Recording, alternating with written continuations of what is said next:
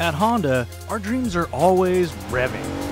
From our earliest beginnings in Japan to the joy of motorsports today. For Mr. Honda, this all meant one thing: delivering on the joy of driving every day. This year, Honda is celebrating 50 years of sales in America, and Honda is proud to participate in this year's 2020 edition of the Japanese Classic Car Show. Honda's entries this year reflect our evolution in designing and producing performance-inspired vehicles. One of Honda's original dream machines from Japan is our first entry. Making its first ever appearance as a classic car in the United States, it's the S800 Coupe. Built in Japan in 1967, this S800 features an inline 4-cylinder double overhead cam engine in a unique fastback style.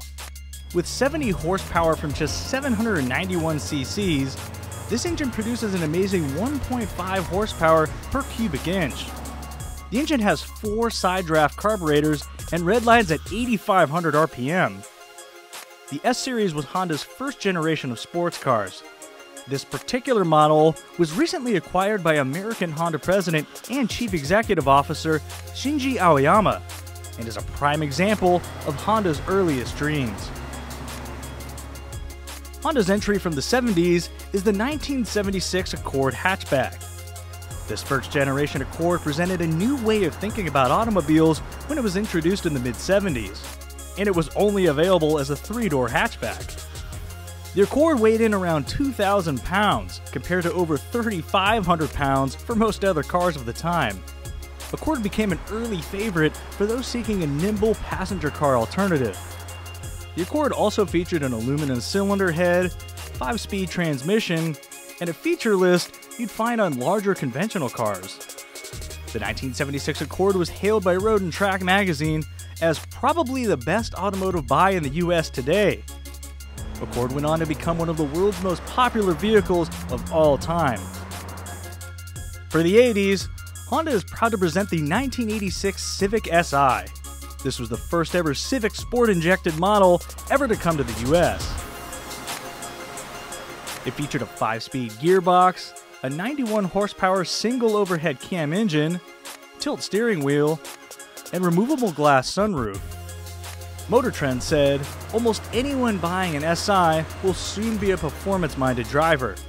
Civic Si went on to become an American favorite and set the trend for performance variants for years to come. Honda's entry for the 90s is the 1993 Honda Prelude. This 4th-generation version of Honda's sporty coupe generated 160 horsepower from its twin-cam 2.2-liter engine. CNET called this car an absolute blast when it made a special press drive reappearance at the Radwood Auto Show last year. Not too many vehicles can still make that claim after 27 years of existence. And this Prelude has a fun little trick: 4-wheel steering, allowing for extra agility at lower speeds and enhanced stability at high speeds. So, what about today? The ultimate embodiment of Honda performance heritage is the 2020 Civic Type R.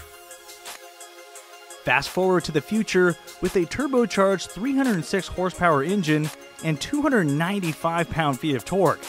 The Type R carries 70 years of Honda's performance heritage, and it's the true driver enthusiast vehicle of its generation. The Type R features an electronic adaptive damper system that improves turn-in and helps keep the car planted, even in bumpy high-speed corners.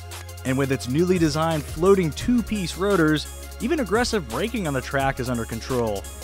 The Civic Type R, the master of its time.